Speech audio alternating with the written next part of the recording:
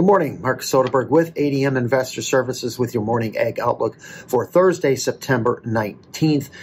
Prices across the agricultural space were mostly lower overnight with the exception of bean oil coming in right now about 10 to 15 points better. Corn is down 2 to 3. Soybean prices down about 4 to 5 and have rebounded a couple cents off their lows. Meal is steady to about $1 lower while wheat prices are down about 5 to 7 cents across all three classes this morning. As expected, the U.S. Federal Reserve did cut key lending rates 50 basis points yesterday, their first cut in 4 years. The U.S. dollar initially broke to about a 14-month low before staging a late-date recovery, and this morning, U.S. dollar has actually rebounded up a little bit. The traders seem to be discounting another 75 basis point cut in the Fed funds rate over the next two FOMC meetings here before year end. These meetings take place in November and in December. After a late day pullback yesterday in the equity markets, looks like we're going to be set for a higher open this morning with most indices looking about a 1% higher on the day. We do get export sales later this morning with China returning from a mid-autumn holiday festival. We'll see if this their return does bring some return to some fresh export news. Yesterday's EIA data did show ethanol production slip 3% from the previous week to 1,049,000 barrels per day. However, that was still up 4% from previous year and just above the pace needed to reach the current USDA corn usage forecast.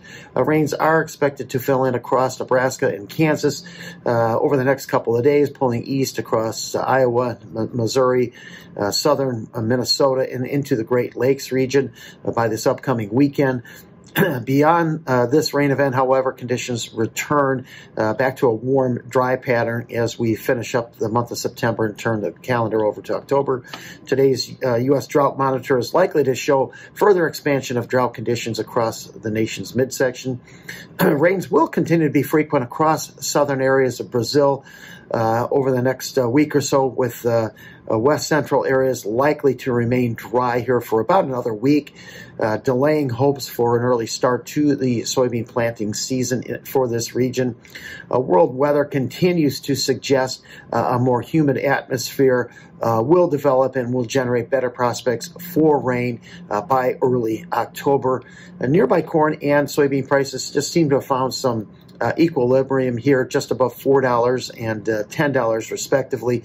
Over the next 30 to 60 days, prices largely will be driven by U.S. harvest and South American weather. Will U.S. production be able to reach the current USDA projections despite the hot, dry finish, or possibly even exceed those?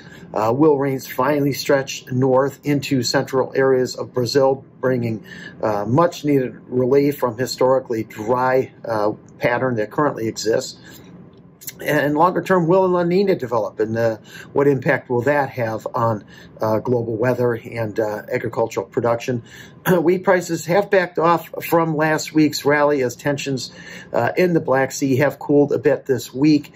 This as we await fresh USDA production numbers here at the end of September. Both DEES and Minneapolis December contracts have tested key moving average support levels overnight, while key support for December Chicago rests just above the 560 level. So mixed here, mostly lower overnight. Thanks for listening, everyone, and have a great day.